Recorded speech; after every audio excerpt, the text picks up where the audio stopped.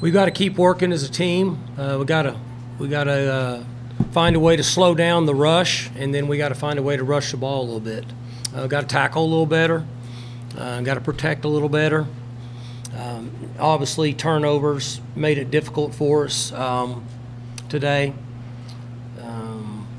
We were minus several in turnovers, but we got to be able to defend the rush on defense, and then just keep working, try to get a little better in running game on offense.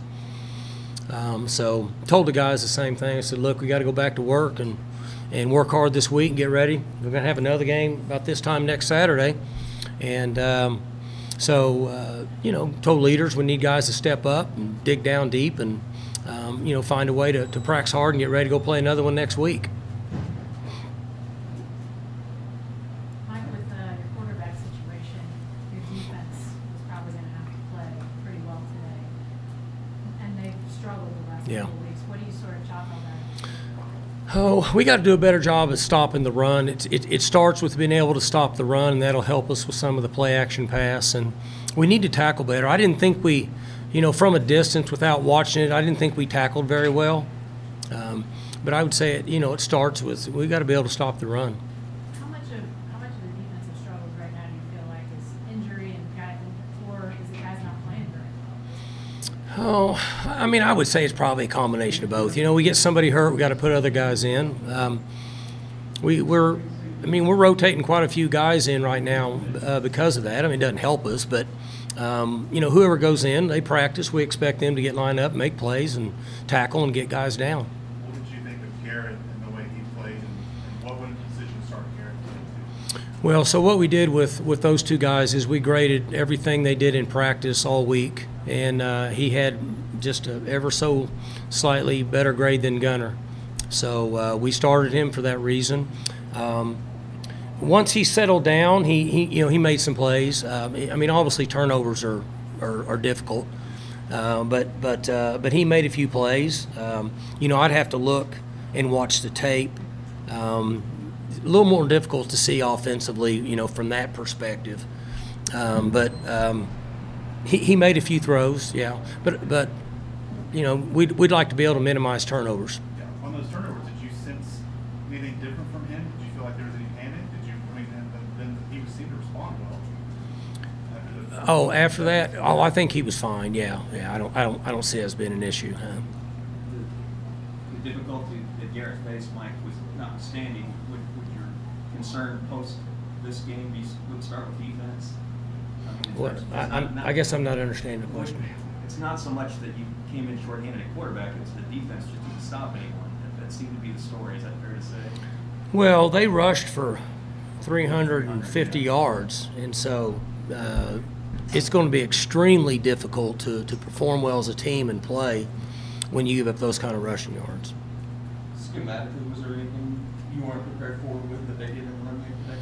I heard them one scheme that was different that we hadn't seen. Maybe they got during an open week, but I didn't think we tackled very well. I thought in the open field we had a chance to get guys down. We didn't do a good job of tackling. Did you guys change anything up defensively at halftime to try to counter what Neal was doing and the run game was doing to your knowledge? Yeah, a couple things, but I would have to wait on that to get out there until I watch the tape to see exactly on that. But there was a couple things that we tried to make adjustments on. I still think I'm going to lean back. We didn't tackle very well, but we'll have to see after I grade the tape. Is that a product of it's late in the year, guys are tired, beat up? Usually the coaches sometimes say tackle is effort more than anything. Yeah, it's I didn't see guys not trying. I didn't see effort problems.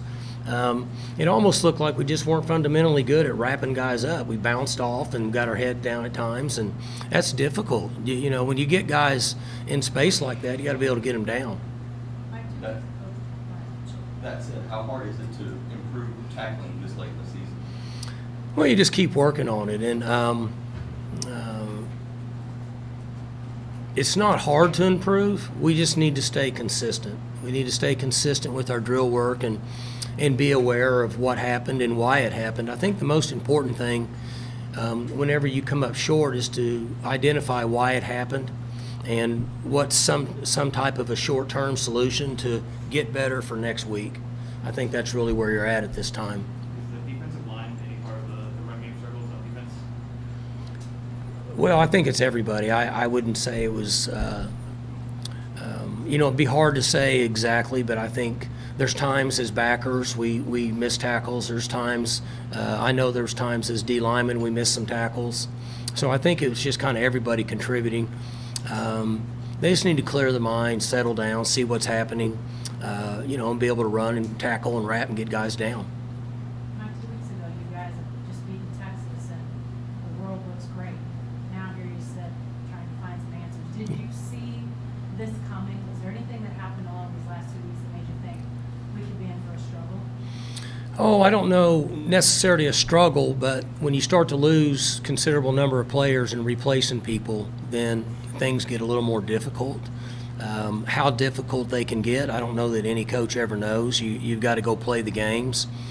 But you know, when you're starting to work guys that are inexperienced and young, and then you're shuffling guys around, you know it's going to be a little more difficult. Is there a time you thought Spencer might play this past week? Today, did I think he would? Yeah, was there a day? Well, I mean, we go through the same thing with him. This has been a few weeks now. We try to decide late in the week where we're at with him, and we just felt like that that he wasn't quite ready to go out and play in this game. Will that be the routine again this week as well? Will that be what? The routine with him again this week as well? Well, we would have to reevaluate, and we reevaluate all those guys on Monday. Did you see enough from Garrett to feel comfortable starting him again if you need to? You know, without watching the tape, it'd be unfair for me to really give an opinion and hear everything going on and wait and see what actually happened in the games. But I thought he competed and made a few throws. You know, he might have forced a couple that I'm sure he'd like to have back. But I thought he competed and played hard. After the two early interceptions, was there a thought to go to Gunner, or why did you stick with Garrett? You know, I would hate to put a guy out for the first time and early in his career, and then they make a couple of mistakes and yank him. You know, I don't know that there's any right or wrong, but I think you give them a chance to fight through some stuff versus, you know, that would have been with 9 minutes to go in the first quarter. So that would have been a little difficult in my opinion. Did you end up saying anything to him after the game? Anything throughout halftime, after performance early on? What were some of the things you seen early or after the game for him to continue to work on? Well, I can't hear you because of the. Oh, so did you have an opportunity to be able to ask him or tell him anything about how he did after the game? Who, Rangel? Oh, I haven't. I mean, I talked to the team. I haven't visited with him yet. But I was telling him during the game he's doing good or whatever, halftime and all that, just normal. How do you get the guys refocused after, you know, having so much so close to you just a week or so ago, and now, I mean, it feels a little bit like a mashing. How do you- Yeah, I hope they respond. I mean, that's kind of the way life is. We try to teach them that, and we have a culture that should extend itself to them to understand that sometimes things don't go your way, and they have to understand that we all start over again tomorrow morning, and we have another game, like I say every Saturday to y'all, and guys have to get ready to go, and I challenged them. You know, I challenged the leaders, the mature guys, and we all face adversity and things in life that don't go our way, and that's just kind of the way it is. One good thing about college football is that's what it teaches them. So I would expect them to be critical of themselves. I expect the coaches to be critical of themselves and grading tape and looking in the mirror and saying, okay, here's what we did, here's what we can do better, and come up with some answers and practice well this week.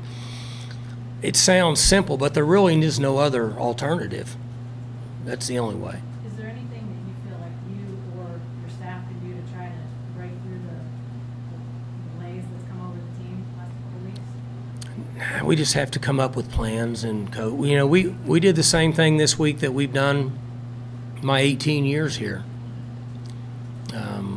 We came up with plans. We practiced. We did everything the same way we have. We just they made some plays we didn't. We missed some tackles and didn't protect as good at times. We turned the ball over at times, but we do the same things that we've done my 18 years here. All good. The running game struggles, how much of that is pre-snap, they're not exactly sure who to block, or how much of it is they're just not blocking? Well, I don't think there's ever a time they don't know who to block. I think there's times that maybe they slipped off, fell off blocks, so on and so forth. That's another one that's difficult for me to talk about without watching, because once they all get jumbled up in there, I can't really see. When I watch the video, and run it back, I get a better chance to get a feel for what's going on. For more information, you can visit TulsaWorld.com.